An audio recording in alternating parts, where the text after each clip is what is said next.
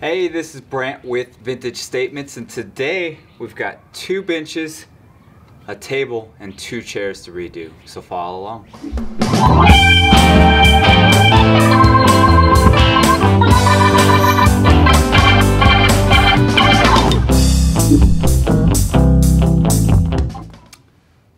Alright, so we do a lot of dressers and we do some kitchen tables, so it's always fun to mix them up. Today we're going to sand the tops of the benches, the tabletop here.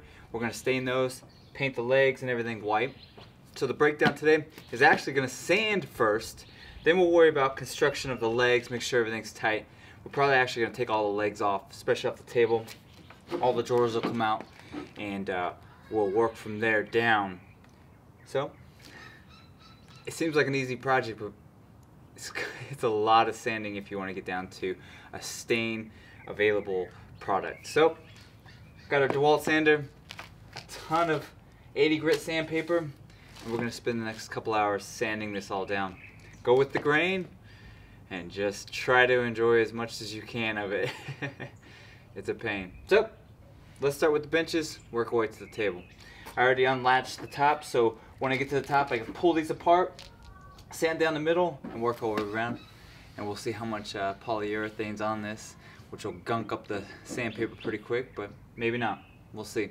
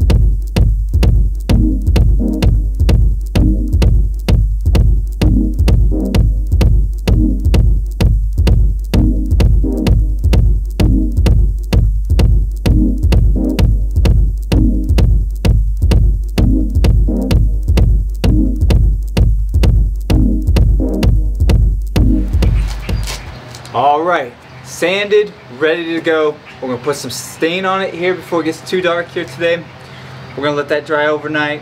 Then we can start flipping these over, start painting the bases. For the benches, we won't even have to remove the legs. We're going to paint it all together, make sure it's all tight. But for the table, we're going to pull the legs out. The reason we do that is because if you ever move, or if I deliver this table, I'm going to remove the legs to help make it easy to deliver and set up in their house. So I want everything to look complete. But first step is to stain these pieces. Now I've got 2 rags. One I'm going to apply the stain with, the other one I'm going to use to wipe off. And I'm going to go end to end, keeping with the grain. Make sure that you're not putting any drops as you get over to the spot, because those spots, those little rings, are actually going to show up in this. So take a little extra time, make sure you do it all with a little bit of patience, and it'll come out really nice.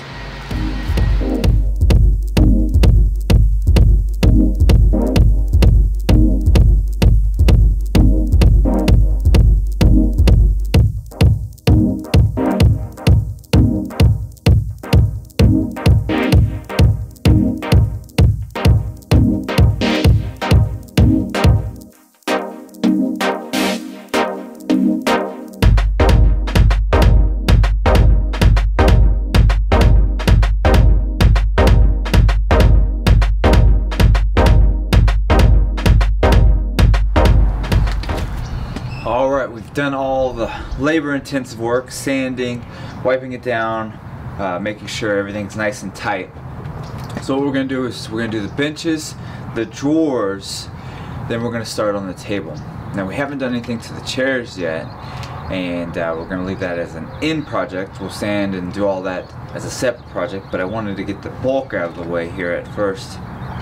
So we're going to paint these twice, drawers twice, then we'll start working on the frame. So let's get started.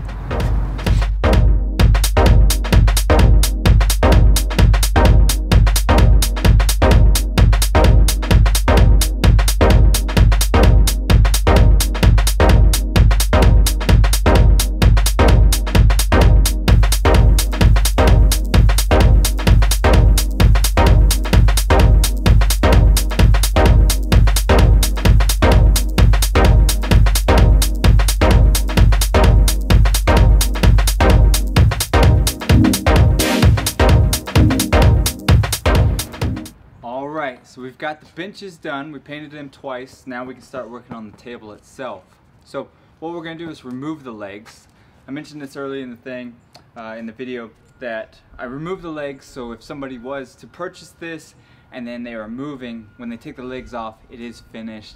Sometimes when you put them back on and they're not finished, it never lines up the same, so you have those little lines where it's been painted, not painted, just doesn't look right. So we take them off. Doesn't take much work. Half inch. We'll undo the legs. I'll show you how I paint them. Do the frame, which makes painting the frame a lot easier also. We'll do that twice, and then we can start sanding these components and see what it looks like when we get it finished. So let's get started.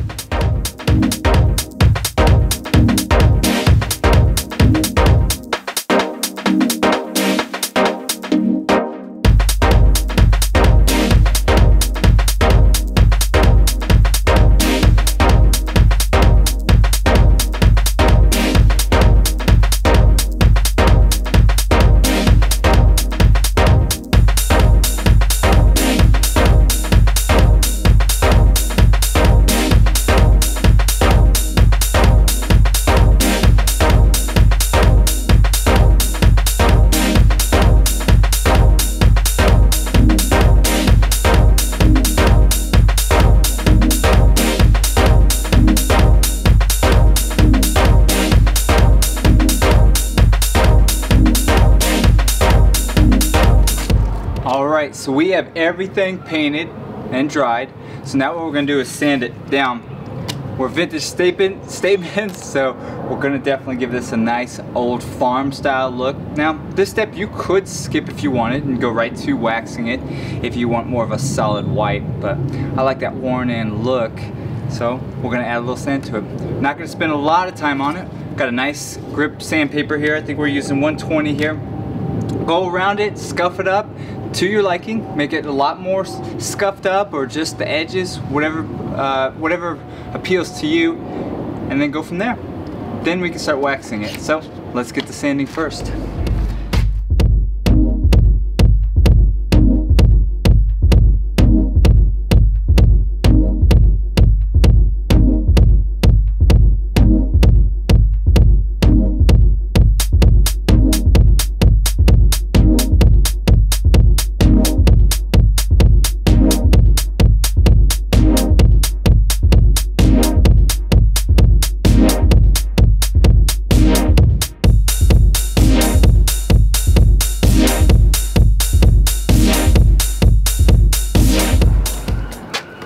Alright, we are at a point where we can start waxing. We're going to use our Home Depot wax here, just a clear wax. Got an old rag, or a sock really. Go around, we'll do the tops, bottoms, legs, we'll do it all, put it back together, and I'll show you what this looks like at the end.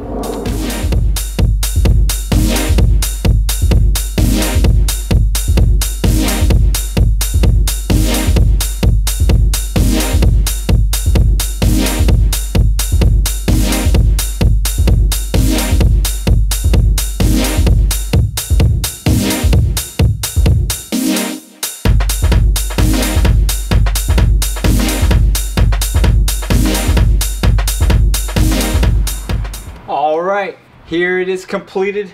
2 benches and a table, 4 drawers. Now we did start with 2 chairs, but I haven't got to those yet. I'm going to do those as a separate project to kind of show how I do chairs.